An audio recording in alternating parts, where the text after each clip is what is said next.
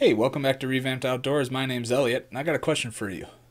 What do you do when you have, like, the only year production model of a certain collectible item? What do? You probably try and restore it and make it real nice, don't you? Not me. I modify the snot out of it.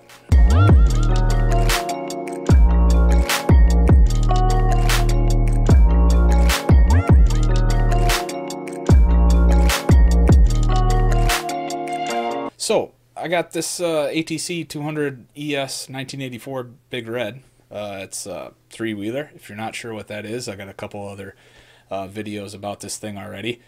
But what I have also are some Aurora lighting 2-inch Cree LEDs. So these are just basically driving lights, fog lights they're called.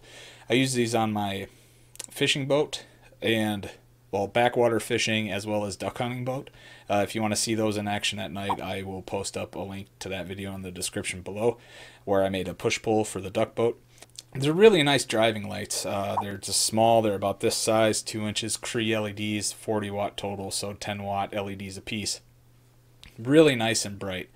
What I don't really appreciate about the three-wheelers are their headlights. The stock headlights from Honda, especially in the 80s, were just, whew, can't see much of anything.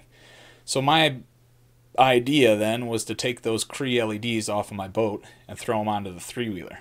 And what better way of doing that than creating some 3D printed brackets? So that's what I did. Basically, I had done this before for a friend. He has the same Aurora LEDs. He's actually the one that turned me on to these things. So I had designed a Scotty mount, one of those fishing mounts for a fishing rod holder. I designed that to screw into the base of the Cree LED from Aurora. And they use an inset nut into the bolt that screws onto the base, and then you can lock it into a 3D printed mount or a Scotty base mount if you have it.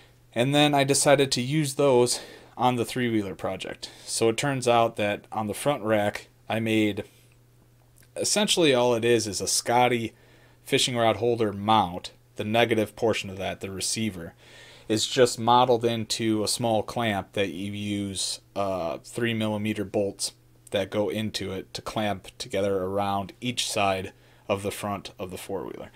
Turned out really well. I printed it out in 100% PETG. This allows those headlights then to go in, and I can adjust not only up and down on the mount from the Aurora itself, but also left and right. Seems to light up pretty much anything I have on it, and it seems to produce way more light than the front headlight ever did. So I was really happy with that. Does this mean it's going to drain my battery in like 2 seconds? Probably. We'll have to see. I'm sure it's just gonna snap that battery down in a second, but you never know. We'll see what happens. I also modified the front headlight then, because what I do is I throw my auger on the handlebars out facing the front, so it ends up the auger's riding essentially on the front rack but also on the handlebars. I really like that design. I've been doing it on three-wheelers for quite a while. I'm a taller guy, so I can see over the auger when it's in front of me. Some people that are a little shorter might have a problem with that setup. It might be a little more difficult for them to see, but for me it hasn't been any problem so far. So what I did is just rigged up a small little wooden kind of, I don't know how you would describe it. It's like a wooden rack that allows the auger blade to rest in, while the head, the heavier part, rests on the handlebars directly. So the handlebars are actually really thick, kind of soft mild steel, but on the inside actually has hardened tool steel insert for some reason. I don't know why they did it that way, but it's a real big pain to drill through. I know that. I know it's real secure. I know it's real strong. So I know that auger is not going to go anywhere on the handlebars. And then because the handlebars and the whole front fork assembly moves together, all it does is just add a little more weight to when you're steering. Nothing too dramatic. But when you do that, your front headlight, you can't see anything out of it, right? Because your auger blade's sitting right in the front headlight.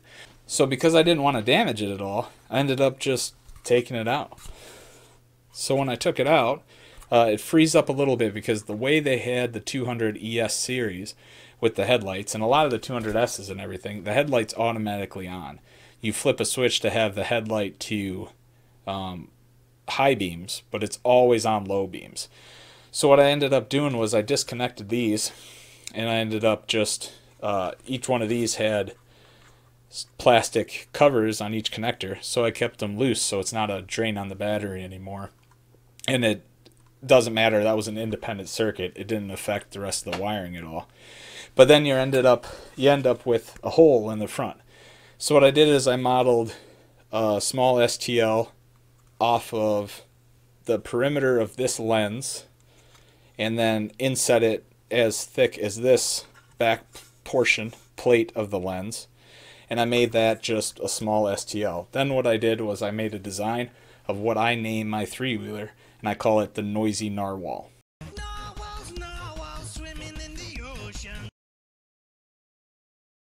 So anyway, it's a Noisy Narwhal. So what I did is I found the Honda font essentially from that era, put that into Fusion 360 as just a text entry.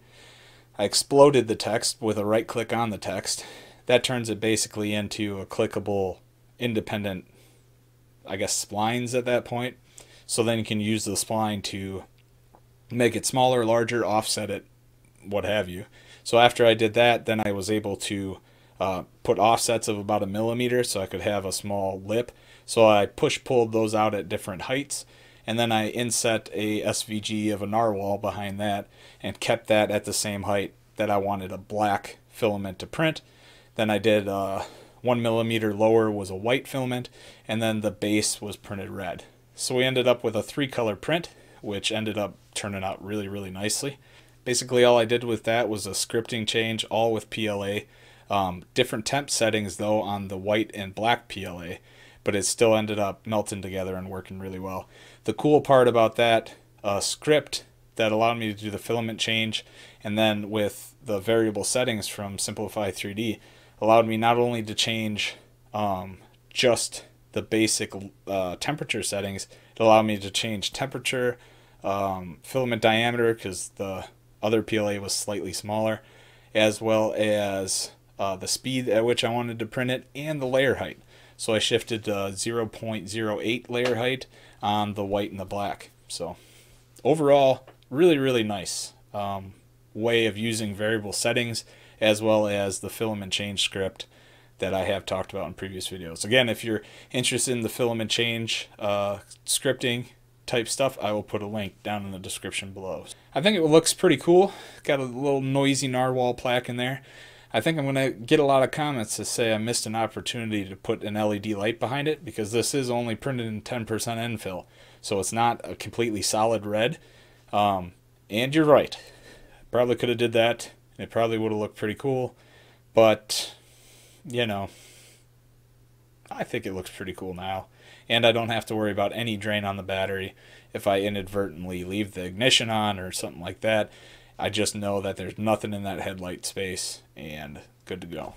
So I'll have another video up talking about my design of the switch mount, because I did make a mount to put all the switches, accessory switches in, because there's no place or panel to put accessory switches on a Honda ATC. If that's something you're interested, maybe subscribe, because it's coming up probably in 2021 when I actually finish the video. But so until then, keep your amps up and your filament dry. Oh, actually on the ice now. It's like 15 to 20 mile an hour winds. Haven't caught a thing. And all the fishing reports for this body of water said it was a circus. Absolute disaster. People everywhere. It's not. It's, I mean, guys, every whatever 50, 60 yards, if you're walking out, if you got a wheeler, you can go wherever. So, I didn't know what the ice conditions were. I didn't bring the 3-wheeler, so there's that. I'm gonna go try another spot, because I suck.